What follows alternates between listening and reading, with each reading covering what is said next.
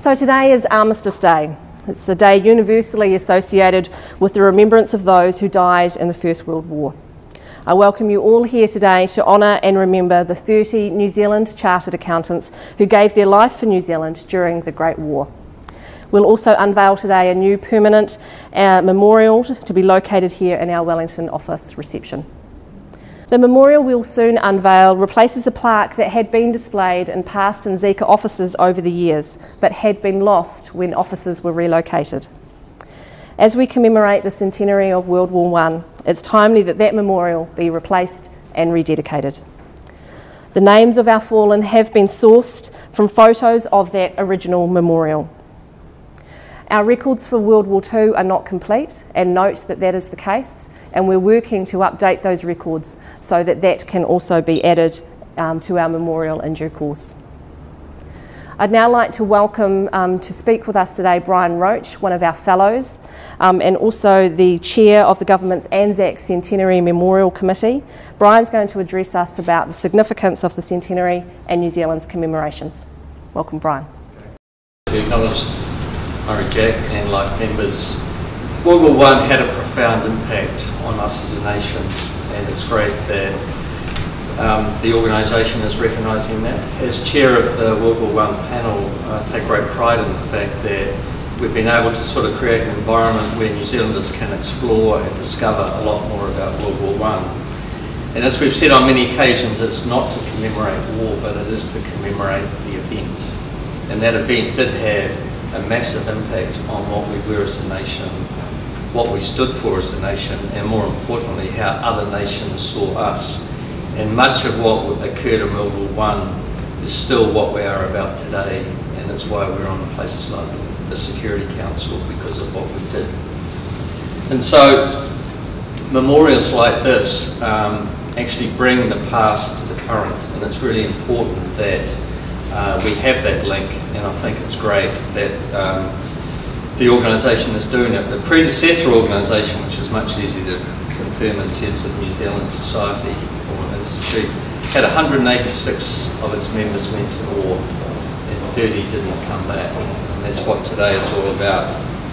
And it's sort of interesting when I did some research, because the Institute actually set up its own benevolent fund for those who came back but were disabled or impaired in some ways. And it reflects, I think, well on the organisation in terms of its collegiality and its spirit of collectiveness. And those are sort of attributes which I think as a profession we still hold proud today.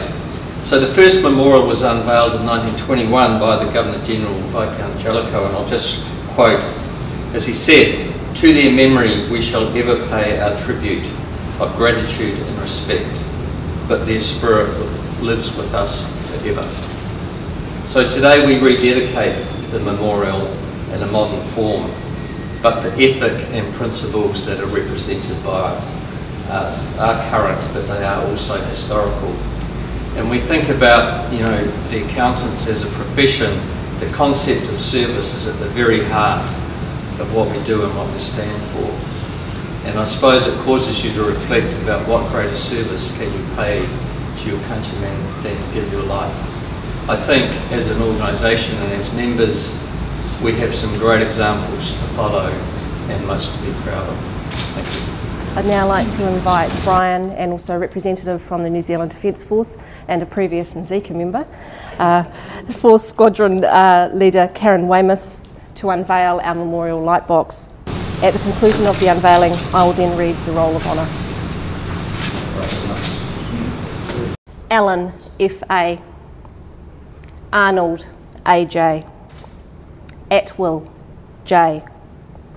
Bedford, W.C. Bissett, G.E. Britton, F.M. Burns, G.F.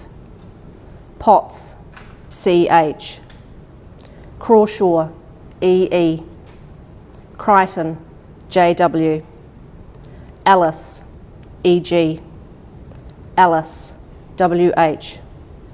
Foster, J.G. Griffiths, G. Guthrie, E.R. Hammond, H.H. Henry, E.S. Hutton, D. Jordan, B.S. Kershaw, H. Nubley, M.A. Makem, C.E. Marsden, H.O.F. Mackenzie, D.B. Reed, G. Ross, F. Smith, A.L. Stewart, D.M. Tarrant, E.N. Vile, A.H. Ever-living God, remember those who you have gathered from the storm of war into peace of your presence.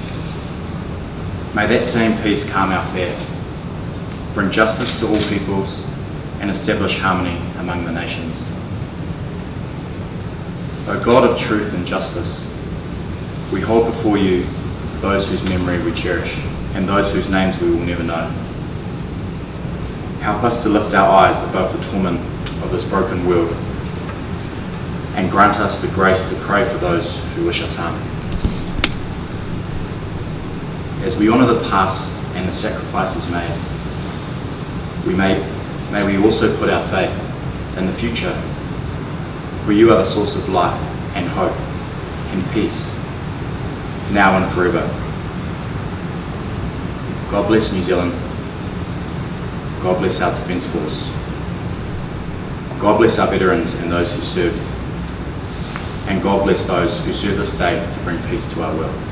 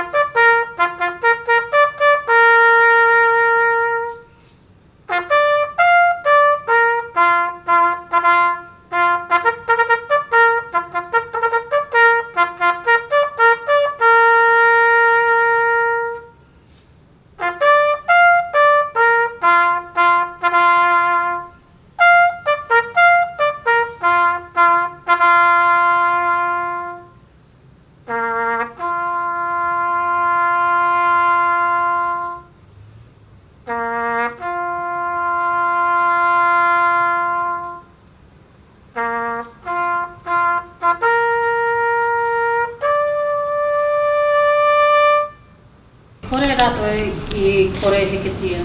Pena re tātou koa mahoe nei. E kore hoke rato I noi kore. Hakoa pēa he ngā hotanga o te wā. E hiki ngā ato I te rā. Tā noa kia te aranga mai I te ata. Ka maumahara tonu tātou ki a rato. Ka maumahara tonu tātou ki a rato. They shall grow not old, as we that are left grow old. Age shall not weary them, nor the years condemn. At the going down of the sun, and in the morning, we will remember them. We will remember them.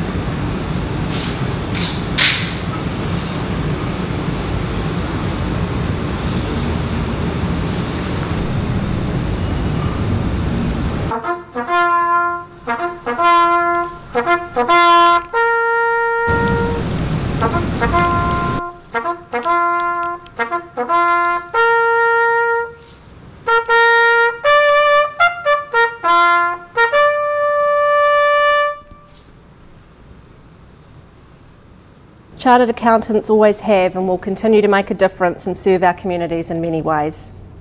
As their professional body, we are honoured to recognise these 30 members. We will remember the 30 New Zealand members who gave their lives for our country every day as we pass their names here on this Roll of Honour. We'd like to acknowledge and thank very much for the support today of Brian Roach, Squadron Leader Karen Weymouth, the New Zealand Defence Force, the Royal New Zealand Air Force Band, RSA National Office, the Wellington RSA, and in particular one of our retired members, Lieutenant Colonel Neil Schofield, who have all contributed greatly to the planning and delivery for today's service. I invite you all warmly to join with me for refreshments in the conference room 3 just down the hall, and invite you to come and take a closer look at this special memorial we've unveiled today. Thank you for joining us.